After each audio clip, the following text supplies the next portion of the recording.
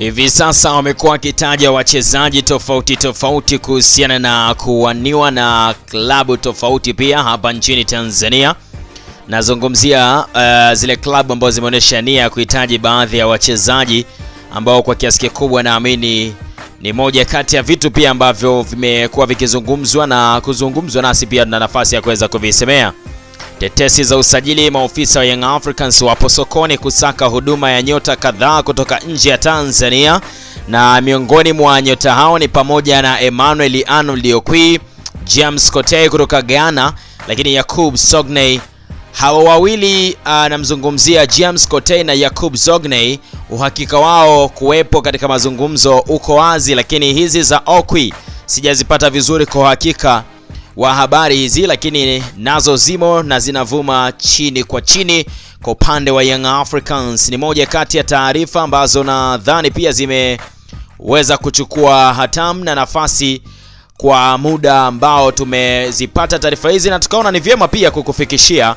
Lakini kuhusiana na James Kotei, ni mchezaji ambaye anaitwa James Kotei Iron Man. Jina hili alipewa akiwa katika klabu ya Wekundu wa Msimbazi Simba. Kwa mafanikio makubwa alichezea klabu hiyo akiwa ni mchezaji chaguo la kwanza kwa kocha Austin Patrick, lakini kadri ambavyo kocha huyo msimu ulisogea mbele ni kama alianza kupoteza matumaini na sio kuacha kumpanga, lakini hata kwenye records za kuandika ripoti ya wachezaji anaotaka wabaki jina la James Kotei halikuwamo. Ananipasua kichwa sana, ananipa maswali mengi sana yaliyokosa majawabu. Alipokuwa nchini na Simba alikuwa mwamba sana, tena mwamba na nusu.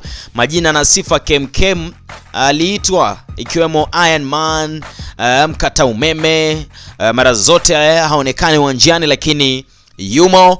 Haya yote yalikuwa ni sifa kutokana na kazi kubwa aliyoifanya akiwa na Wekundu wa Msimbazi Simba, mnyama tishaye kuliko wote mwituni. Lakini tangu ondoke Simba mwaka mmoja sasa hajawahi kucheza michezo mitano mfululizo ndani ya timu mbili alizokwenda kujiunga nazo, na sasa yuko kijiweni huko na sasa yuko kijiweni huko Ghana. Hana timu hapa. Kuna maswali ya kujiuliza.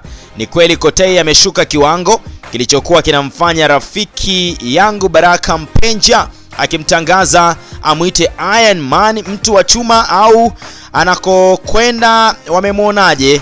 Ni maswali magumu, tena magumu sana, magumu mno. Jumla haraka ni kuwa tuna ligi dhaifu, ndio maana hili inakuwa hivi kwa kina Kotei. Wakienda nchi nyingine wanakutana na nyakati ngumu.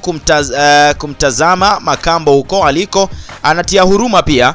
Ligi dhaifu tulionayo ndiyo inayotuletea wakina Kotei, lakini wakitoka nje wanakuwa wachezaji wa kawaida.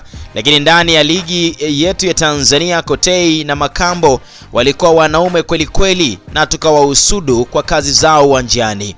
Kama hivi sasa tunavyosikia taarifa za chini kwamba Makambo kataka kurudi Young Africans, ndio tunavyosikia Young Africans hao wakiruhusishwa pia kumsajili Kotei. Nimesikia sehemu mabosi wa Simba wamepanga kutia mkono usajili wa Kotei Young Africans, lakini mastaa hawa tunawaona keki kwetu wakienda nje wanashindwa, si kwa maana ya kuonewa, kulewa na kukutana na viwango vingine.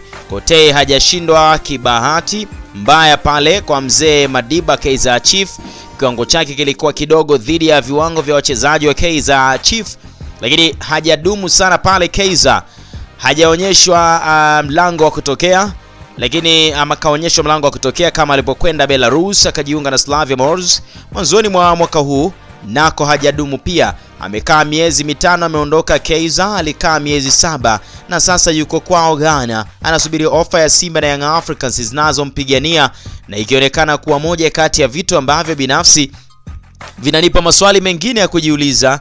Ni kipi, ni lipi, ni wakati gani, ni nani, lakini ni nini pia kinachotusababisha tunafikia katika hatua hizi? Natamani kumshuhudia tena James Kotei the Iron Man akifanya ile shughuli aliyokuwa anaifanya. Unadhani itakuwa rahisi kwa James Kotei kuweza kurejea nchini Tanzania? Na hata kama atarejea, unadhani ni wapi ambako ataelekea? Nazungumzia ni upande wa Wekundu wa Msimbazi Simba ambako alitokea. ama ni upande wa Young Africans wanaomhitaji, ikiwa ni moja kati ya vitu ambavyo binafsi vimekuwa vikitajwa kwamba huenda vikawa ni chachu kubwa ya James Kotei kurejea kama Simba tuonesha nia hiyo, kwani ni moja kati ya wachezaji aliofanya makubwa sana kipindi akiwa na klabu hii ya wekundu wa Msimbazi Simba, wakati huo ukiwa na wachezaji kadhaa katikati yake akicheza na Mkude, lakini akiwa kiungo mkabaji aliyetisha sana na kufanya kazi kubwa kunako michuano ya kimataifa ambako Simba alitinga hadi hatua ya robo finali ya michuano ya klabu bingwa barani Afrika.